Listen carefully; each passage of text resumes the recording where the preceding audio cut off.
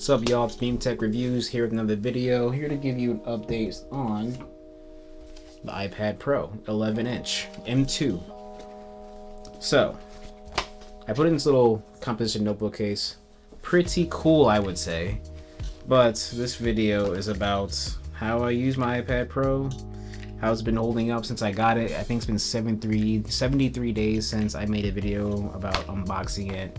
So how has this bad guy held up? Well, let's take it out the case. So this iPad Pro M2 sadly did not include the mini LED like the M1 iPad Pro 12.9 inch. Apple still being cheap. Apple, I'm not dissing you. I know you can do better. I do love your products. I've been tempted to go to Samsung many times, but at the end of the day, I'm all about what works well and together. And features are great, but do I utilize them all every day? Probably not.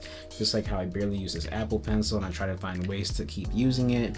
But I do, such as drawing, writing, things to do, and having that feeling of satisfaction of checking off a to-do list and having a way to lock my notes with the Apple Notes and having encryptions in there while writing important stuff or work and stuff like that. Very capable and great device and stuff like that. When I held the iPad 12.9 inch, I thought it would be heavy, but it's still just as light as this iPad Pro 11 inch. So it's a matter of the size and the screen. Holding it like this is more comfortable in landscape mode, I would say. Obviously, if you're holding a screen that's about up to here, that's 12.9 inches and this length, it's still comfortable. But when I want to use my thumbs across the screen, that's when it might make a difference. But other than that, I'm not really seeing, I don't know. I kind of missed the 12.9 inch. Like I said, the 11 inch is light. It's easy on the hands to carry around. I do use it at work. I do have my 16-inch MacBook Pro that I take to work with me sometimes when I need to be on the go doing stuff with scheduling and emails and other things, school counselor related. But sometimes I just bring my 11-inch iPad, like to professional development meetings. I would just bring this thing because it can do things that my MacBook can do with Safari, since it lets you use Safari in desktop mode automatically. Chrome and Edge you can still use on desktop mode, but you just have to enable it, while Safari just naturally does desktop mode, which is cool. I tried using Stage Manager on here. 11 inches really isn't enough to do Stage Manager comfortably, I'd say, because you still really can't size the windows how you want to if you're using like Samsung DeX, for example. If you're using something like Samsung DeX, it's pretty much like Windows. You can size the windows, put them wherever you want. With Stage Manager, you can kind of do that, but it still has its limits that I'm not really comfortable using on the 11 inch. Granted, if I was using a 12.9 inch iPad, I'd be comfortable doing that because there's more screen real estate to use. So, I mean, so Stage Manager on the 11 inch isn't really ideal. So, just being real. I'm sure people can find ways to use it productively. But for me, Stage Manager is not very ideal because the screen is just too small. It is what it is. But it is a beautiful screen. It does get very bright. I do enjoy working on here and media consumption, editing photos, sketching, writing to-do lists, journaling. I do enjoy doing that on the screen. It is big enough for that. It is comfortable for that. But obviously, if you're drawing, more screen real estate is always nice. If you're writing and journaling, more screen real estate is always nice. But if you're reading bedside, this is probably going to be more comfortable for most people. And 12.9 inch is comfortable too, but it's probably going to be more comfortable as it's smaller and more compact. And yeah, the screen is still very vivid, high resolution. Texts are really crisp. If you're reading on here and doing stuff like that, whether you're reading a manga or a novel book, all that is fine on here. YouTube is fine on here. Watching movies is fine on here. Very color accurate or vivid screen. It's capable of Dolby Vision, obviously HDR videos and stuff like that. My only thing that I do miss from the 12.9 inch is the speaker quality.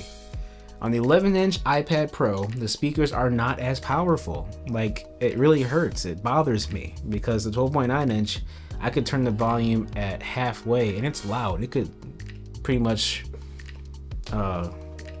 A whole room can be amplified with sound.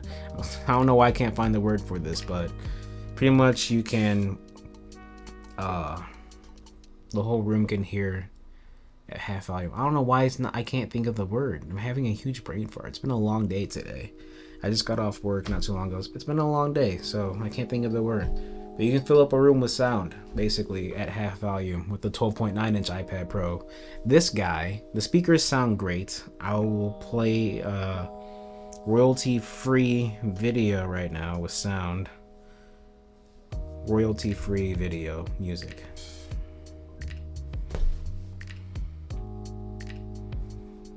So I'll play this real quick. And like at half volume, it's loud in a quiet room, but at half volume at 12.9-inch, you can fill a whole room with sound. This is about 60%.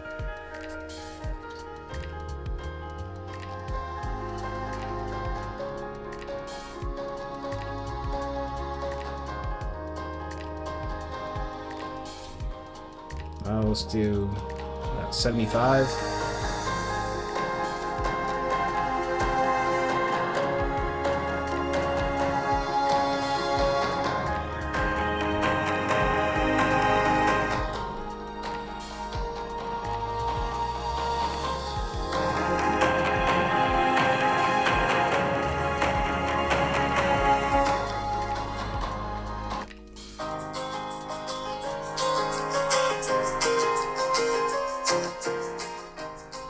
Now it's at 50%. You notice how quiet that just got?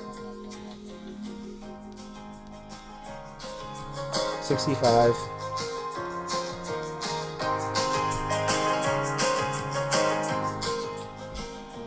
So basically my point is you need to be at like 75% volume, 70% to actually be enjoyable and somewhat loud.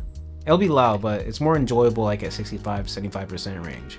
On the 12.9-inch, 50% you're good, fill up a room with sound. This one, not so much. I'm very disappointed in the quad speakers in the iPad Pro 11-inch because the 12.9-inch just spoiled me. But anyway, Apple Pencil is great on here. I love drawing on here, sketching, stuff like that. I do use Procreate. Procreate is great. Drew something like this on here, you know, it's cute. Or you could draw, or I drew another thing with penguins, something, you know, something a little cute. And then I do enjoy using this for like, I don't really use Photoshop anymore or Lightroom because I don't want to pay a subscription anymore. So I went with Photomator for editing photos. Lifetime subscription, lifetime subscription, one-time purchase, and you don't need a subscription to use just as capable photo editing tools on Photomator. So if you're tired of Photoshop and Adobe and you use Apple products, Photomator on Mac, iPad, iPhone, to me is a really good and capable photo editing app that can pretty much get basic stuff done like you would do on Lightroom. And then for like Photoshop, I guess, for example, I would just put some pictures of my cat on here and draw cute little things and sayings, or let's see, or take a picture of my dog and have him say some thoughts. So yeah, that's my dog Loki, and that's him with a thought bubble that I drew on Procreate, because you can just put an image on here and draw over it, and it's fun. So that's one thing that I use for the Apple Pencil. I mean, journaling too, and writing on good notes, writing down things to do on good notes with the Apple Pencil. So yeah, that's one way you could utilize the Apple Pencil on there. Gaming on here, I don't really do gaming much on here, but I've tried Call of Duty on here, utilizing 120 frames per second. Very fun if you use it now and then. And on the 11-inch, if you're gaming, it's probably easier on your thumbs to navigate on the screen. Obviously you're gonna miss out on that mini LED quality. I'm really hoping when they come out with an 11-inch iPad Pro that the mini LED will be on all Pro devices and not just stuck with the bigger models, because that's not really fair. Will it raise the price? Sure, but I'll happily buy iPad Pro at a higher price if it has mini LED. But they are talking about using OLED screens now, so hopefully the new iPad Pros at every size will utilize OLED, and you don't feel left out and have FOMO for getting the 11-inch because you don't want that big of a screen. So yeah. Other than that, man, iPad Pro 11-inch. If you are a student, you can use it. Obviously, if you're just doing basic things like desktop apps, Safari is capable. I'm not sure if they use Blackboard anymore. I think it's called Brightspace. At least that's what we used when I was in college recently, was Brightspace, Blackboard. You can still use it. You can still use Microsoft Word on here, Google Docs, Google Sheets, Excel, PowerPoint. You can do all that on here just fine. Will you have some limits because there are applications on the iPad? Sure. Can it get the job done? Yes, easily. No doubt about it. Should you get a MacBook Pro or an iPad Pro? It depends on what you want to do. If you're a photographer and that's all you do, iPad's pretty great. I mean, you can use Photoshop on here, Lightroom, edit photos. All you gotta do is get a USB-C to SD card adapter to put your SD card files on here and get stuff done, upload it on the iCloud drive. You're good to go. File management on here is not that great, but yeah, it's not great. File management on here is still pretty poor, but hopefully that gets better in time. Even with iOS 17, I don't know, man. File management, I hope one day gets better and be on an Android level because it's pretty bad. I'm not a fan. Even with iOS 17 or iPadOS 17, I'm not too keen about it, but I don't know, maybe it'll get better in time, maybe. But yeah, word processing, Microsoft, Google, you can get it done. Photoshop, Lightroom, can get it done. For videos, they finally do have Final Cut Pro on here, and I've tried it. I was gonna make a video about it, but I don't think it's for me. It's kind of limited. You can do stuff that's only featured on the iPad Pro, such as like drawing on the videos with the Apple Pencil. That's very cool, but I think it's limited to, what is it?